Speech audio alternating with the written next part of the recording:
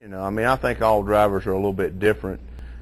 Those guys, I had good relationships with both those guys. And with Juan coming in this year, he's come from a different form of racing, different terminology. But, I mean, I thought the relationship really got off to a good start because we were able to start it last year, do a lot of testing.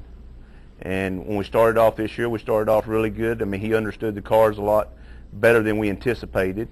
So, I mean, I think, he's a world-class driver. I mean, he's probably one of the most talented guys that I've seen come into this sport in a long time.